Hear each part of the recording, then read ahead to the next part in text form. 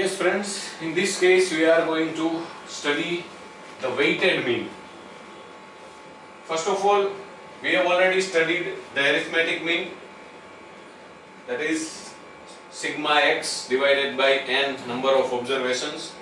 Now in this case we are going to study the new concept of weighted mean. But first of all, let us take the recap of calculation of arithmetic mean.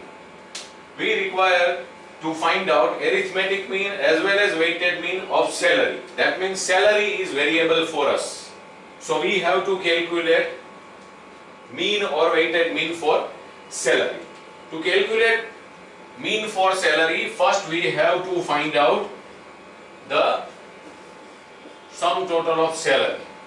Let us get the sum total of salary, or say sigma x. 4020. Yes, it is 4020, 4020, divided by number of cases 1, 2, 3 and 4. 1005. Yes, it comes to 1005 per month. This is our mean or x bar. Now the question is, what is the difference between mean and weighted mean, or simple mean, arithmetic mean, whatever the name is, and the weighted mean? In case of weighted mean, we have to consider the importance of the particular value.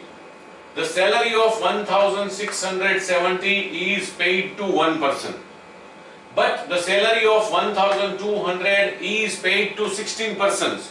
So total will be 1200 multiplied by 16.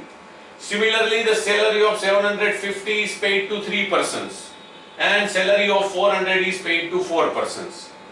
In calculating the simple or arithmetic mean, we have ignored the number of persons, or say total amount paid as salary every month by the institution or corporation. In case of calculation of weighted average, we should consider the relative importance of the value or each and every value of the variable. 1670 is paid but to only one person.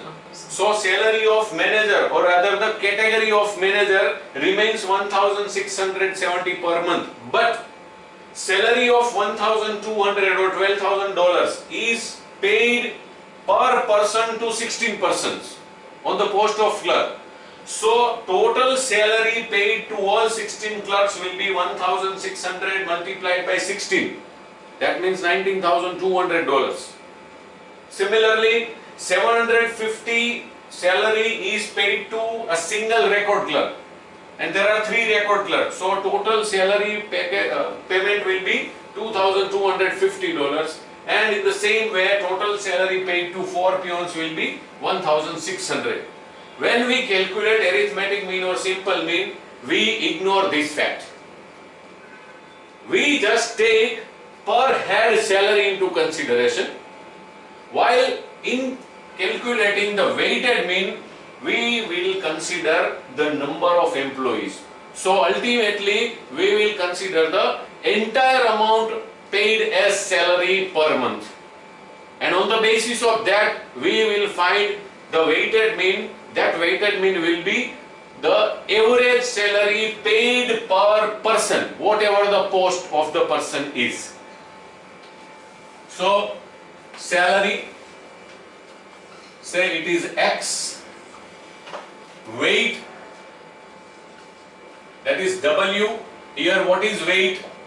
It is number of employees. That will be taken as weight. Now multiply these two. 1670, one person, total amount 1670. 1200, total number of persons, so total amount will be 19,200. 750 is paid to 3 persons, so total amount is 2,250. 400 amount paid to 4 persons, so total is 1,600. Now get the summation of these two. We don't require to sum this column. 24, that is total number of employees in the office. The sign is sigma W. 24,720. 720. It is sigma XW. What is the weighted mean?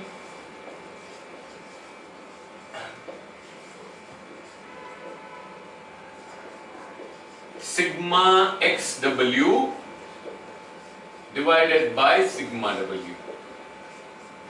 24,720 divided by 24. So the weighted mean is 1030. The interpretation is average salary per person paid is $1,030 per month. The amount $1,500 per month is not the correct amount of average salary per head. Average salary per head is actually 1,030. So this is the difference between arithmetic mean and the weighted mean. The biggest difference is, in case of calculation of arithmetic mean, all the values of the variable are considered with equal importance. The importance is one in all case.